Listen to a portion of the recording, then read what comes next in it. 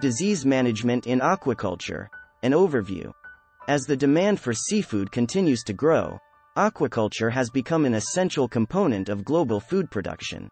However, like any other livestock industry, aquaculture is susceptible to various diseases that can lead to significant economic losses. Therefore, proper disease management is essential for sustainable aquaculture production. In this article, we will discuss the various aspects of disease management in aquaculture. Introduction to disease management in aquaculture. Aquaculture is a complex system that involves various environmental, biological, and management factors. Diseases in aquaculture can be caused by various pathogens, including bacteria, viruses, fungi, and parasites. Moreover, various factors can influence the spread and severity of the disease, including water quality, stocking density, and nutrition. Prevention of diseases in aquaculture. Prevention is the most effective way of managing diseases in aquaculture. The following are some of the prevention measures that can be implemented. Biosecurity measures. Biosecurity measures aim to prevent the entry and spread of diseases in aquaculture facilities. The measures include the use of disinfectants, quarantine, and regular monitoring of the fish population. Vaccination. Vaccination is an effective way of preventing diseases in aquaculture.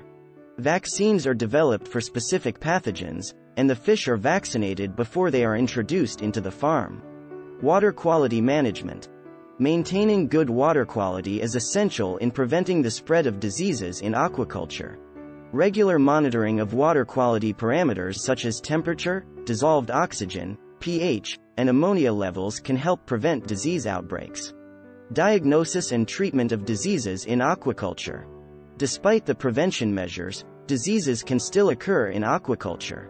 The following are the steps that can be taken in case of a disease outbreak. Diagnosis. Diagnosis is the first step in managing diseases in aquaculture.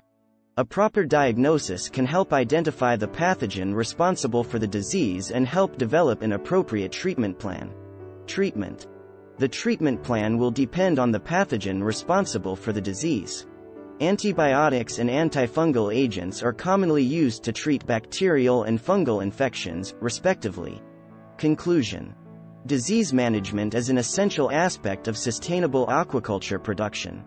Preventive measures such as biosecurity, vaccination, and water quality management can help prevent disease outbreaks.